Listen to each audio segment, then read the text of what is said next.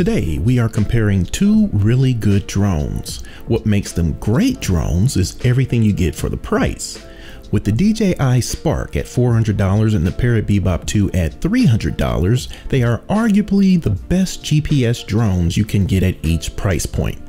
The Hubsan Zeno may have something to say about that once it's released though. Both of these drones are built well, and both are compact in size, but the Spark is half the size of the Bebop 2. The Bebop 2 weighs in at about 500 grams and the Spark at a little over 300 grams, so both require FAA registration. The controller for the Spark, while more compact, has more of a solid feel to it, but both feel good in the hands. Let's get into more of the details now, but first, if you like my videos, please consider subscribing to the channel, and don't forget to click the bell, otherwise you may never know when I upload new videos. Alright then, let's get into it. Okay, we're going to start with the Bebop 2. We're going to do our hover test. It's a little bit of wind. I would call it light wind today. And we're not going to go very high right now. I'm going to go up maybe 10 feet or so and just let it hover. Alright, let's get in the air.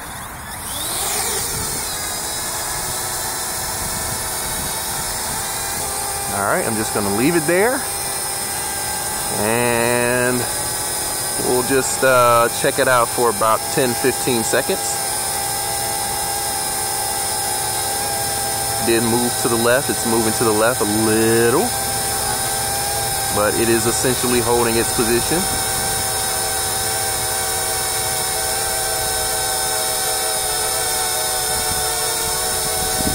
It looks like it's coming back near me. Definitely came backwards some.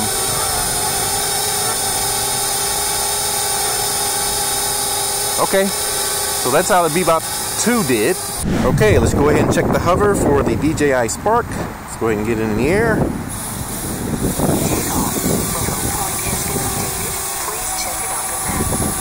And we're gonna go up about 10 feet here.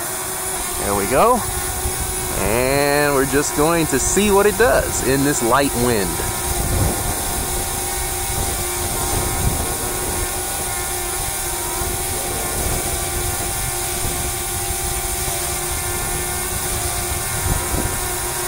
Okay, as expected, it is performing better than the Bebop 2. It is drifting the same direction, so the wind patterns, the flight controller there is fighting this wind and causing both drones to kind of drift to the left, but the Spark is doing a whole lot better than the Bebop 2 did. And the Bebop 2 did well, but this one definitely does better. Okay, next what we're going to do is we're going to do kind of a combined test here. We're going to test camera quality so we can compare them.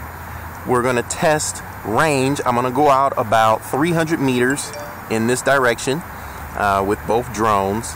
And then once we get out to 300 meters, we're going to initiate return to home and check the return to home accuracy. Okay, so that's what we're going to do. Alright, I'm going to take it up about 150 feet.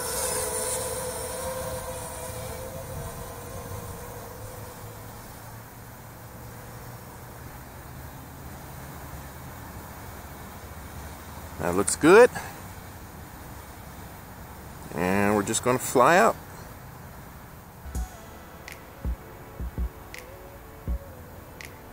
And since mine is in feet, I said meters. But we're going to go out to about 900 feet. We'll just call it 900. Oh, you know what? I've already exceeded that. That's not far enough. Let's keep going.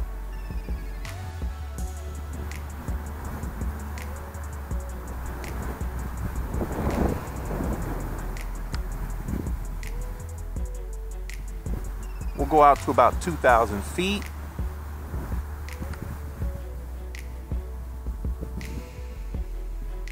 No breakup at all. Let's keep going.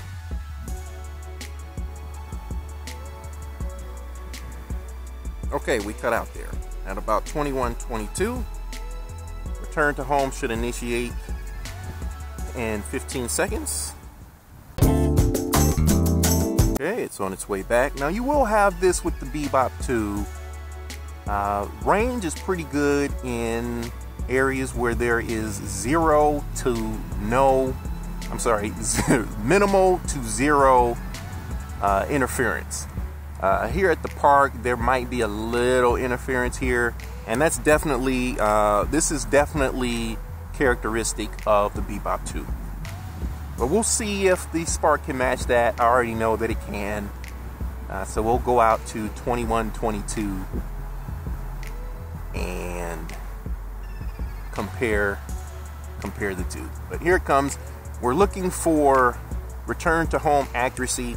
We'll also use this footage to compare the camera quality between both drones. Here comes the Bebop 2. Okay, making its approach. Almost looks like it overshot it. I think it did, but it's coming down now.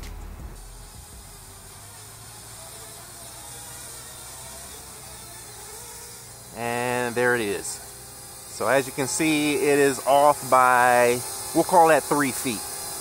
Okay, and as you can see, the Bebop 2 does not land when it completes its return to home. It just comes back to the home location and hovers. I did the flight with the Bebop 2 without turning on airplane mode. Now, I'm getting some weak signal messages from the Spark here, so I may have to turn on airplane mode just to do this test, because I've been getting some dropouts here.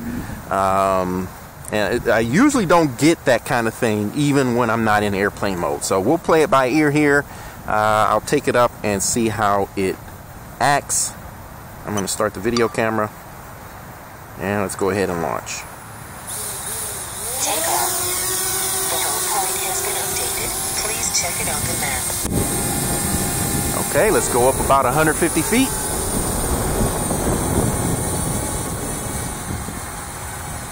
Okay, there we go. Now I'm going to go ahead and turn the obstacle avoidance sensors off. Where is it?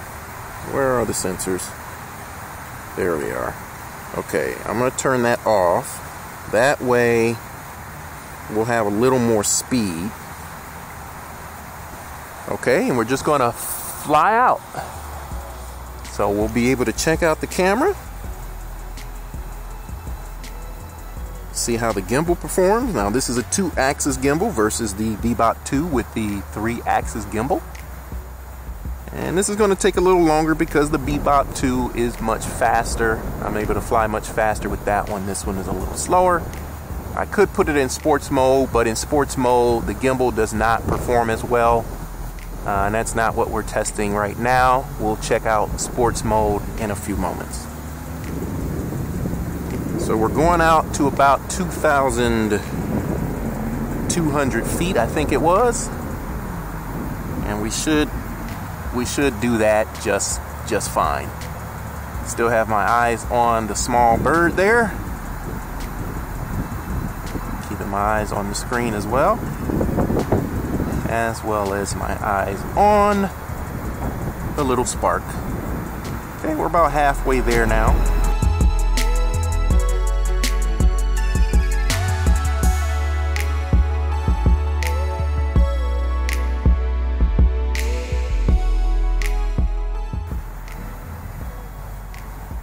Alright, weak transmission, but we're gonna push ahead. I think we're okay. Pushing ahead. And we can at least say that we have exceeded the range of the Bebop 2. Right there is good. So what I'm gonna do now is initiate return to home. And actually, well, we'll just do it this way. Should have plenty of battery. And you can see what the gimbal's doing. Looks like it overshot a little bit as well, but the Spark is usually pretty darn accurate. And it's going to turn to face the direction it was facing when it was launched. So it's doing that now. And it should start its descent. Nice and smooth, making its way down. And I'd say that is pretty close, if not spot on. Yep, looks like it's spot on, right on the pad. Okay, so precision landing is what we've come to expect from DJI products, unless it's the DJI Mavic 2. But as you can see, the Spark clearly wins the return to home accuracy portion of the test.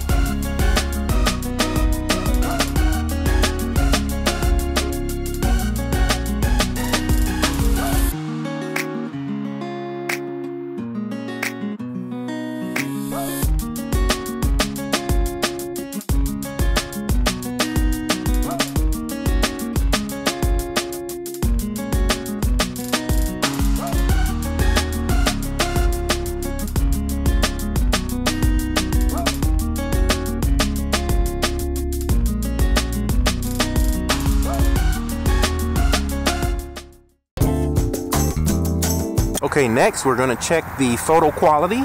Now, granted, there is some cloud cover, so the light won't be exact for each flight, for each drone. So keep that in mind. This is the best I can do. I'm not in a laboratory or anything like that. But we should be able to get a pretty good idea of how the two cameras perform. All right, we're going up to about 150 feet once again.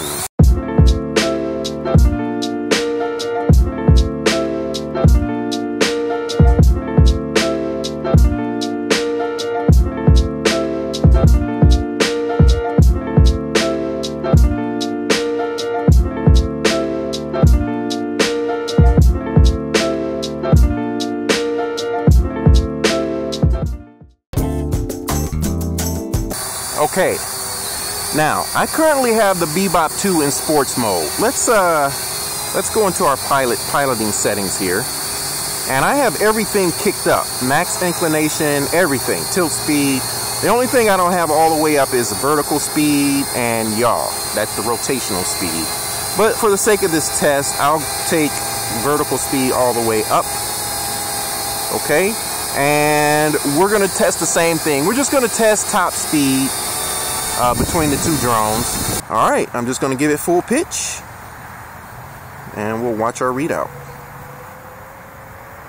55 feet per second, 55, 56 feet per second. Okay, and I'll put up what that translates into in miles per hour on the screen here. And we are in sports mode. Let's take off. We're gonna go up to about 150 feet. Once again, full pitch. There we go. Now we're in sports mode. Okay, we have reached 32 miles per hour is what we're doing there. And as you can see, in sports mode, the 2-axis gimbal does not really perform well. Okay, so I'm gonna go ahead and come around here since it is golden hour. And this time of year, just in case you didn't know, at least here in the Midwest, golden hour, we have longer golden hours, okay? Now the days are shorter, but with the sun low in the sky like it is right now, it's that way longer. So what does that mean? That means you get this nice golden hue, this golden color on everything. If that's what you're looking for, take advantage of it during the fall. Okay, so let's go ahead and get into follow me. Your drone is not high enough. Okay, let's get it high enough. And matter of fact, let's send it backward some as well. Okay, let's just get to going. And you know, like this, the Bebop 2 doesn't have any problems keeping up with you. It's when you start changing directions and distance that the Bebop starts to lose you. So I'm going to gain some altitude here, see what happens, and I'm going to pitch back. Okay, still follow me. Let's go ahead and orbit. Make sure we have good clearance. As remember, the Bebop 2 doesn't have any side, front, or rear sensors. Okay, doing well. Okay, it's losing me now. See that? And it found me again. Okay, that's about what to expect. That's, you know, not unusual from what I have experienced with the Bebop 2 over the year of ownership. Okay, now we have the Spark all set up and ready to go. Make a nice box once again. I don't like that box. A little bigger, subject too close. Same kind of warning as with the Parrot Bebop 2. Okay, we're gonna hit go. Okay, let's get to stepping. Okay, it's following me. Okay, now, in the same way that you could position the Bebop 2, you can position the Spark the same way. And you saw there, it kind of lost me there for a second. Okay, kind of circling myself here. And here's what you can do on screen. And you can kind of set a set speed here. So we're going to do just a, what's that, counterclockwise rotation. It keeps losing me for some reason, not sure why. But what I'm trying to show you is what you can do on screen here.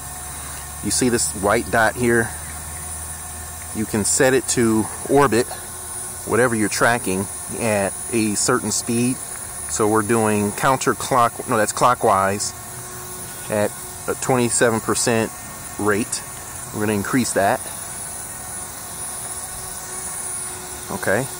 All right, let's stop that. So you see it can do that. Okay, I'm going to get it behind me. Give it some altitude, so it's going to track behind me. Okay, let's go ahead and bring it on around.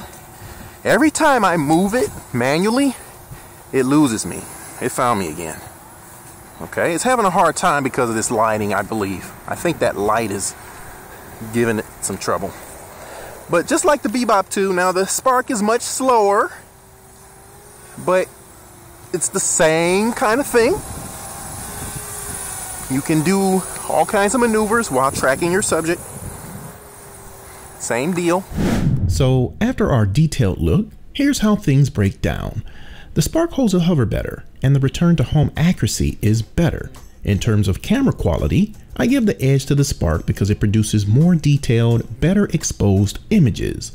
But I'm giving the Bebop 2 a half point because it has better stabilization in video mode and when flying fast in sports mode.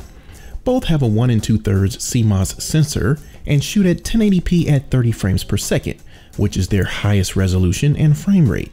The Spark takes 12 megapixel photos and the Bebop 2 14 megapixels. Both drones are built well and both provide good line of sight flying range, so I gave a check mark for each. The Spark did perform better during the test flight, but I can attest to the fact that in the right conditions, both drones can reach their advertised max distance of 1.2 miles. And I'll just leave it at that. Now, I recommend putting both drones in airplane mode because both are susceptible to reduced range due to outside signal interference in populated areas.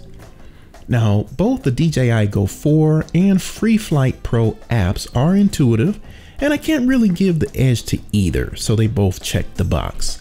I will say that firmware updates are much smoother and faster with Free Flight Pro. The feature set for both drones is very similar with the various flight modes and automated modes available, so another toss up there. I consistently get 20 to 23 minutes per battery with the Bebop 2 and about 14 minutes with the Spark. The DJI Spark has smart batteries though that will discharge to a storage level if not used for a period of time that you can set. The Bebop 2 does not have that feature. I gave the edge to the Bebop 2 over the Spark for how it performs in sports mode. You're going to get a greater top speed while maintaining smooth, stabilized footage. The Spark is zippy, but the 2-axis gimbal simply can't handle the increased speed. The Bebop 2 actually has a similar problem when making abrupt movements at high speeds or when panning the camera at a steep angle. Nonetheless, overall, the Bebop 2 is better here. I already mentioned firmware updates, so let's move on to storage. This one is easy because the Spark accepts up to a 64GB SD card, and the Bebop 2 only has 8GB of onboard storage and does not accommodate for an SD card. Now, one of the things I mentioned in my full review of the Bebop 2 is that it does not have a low battery return to home failsafe. Since I consider that to be one of the most important safety features a GPS drone should have, I give this one to the Spark since it has that feature. And finally, price. The Bebop 2 is $100 cheaper than the Spark, and based on my experience with both, you get similar value for your money. So I could totally see both drones priced the same way. So in conclusion, after tallying each category, I have to give the DJI Spark a slight edge with an overall score of 8. With the Bebop 2 finishing with 7.5. The results of this sort of quantitative approach matches my expectation going in after real-time usage and ownership. Both drones are very similar, but the DJI Spark is just a little bit better. If you stayed until the end, thank you for watching. I really appreciate it. So after all of that, what do you think? Do you own both drones? Do you own one of the two? Let me know what you think in the comments. Until we meet again, be good to somebody and be good to yourself. I'll see you in the next one. Later.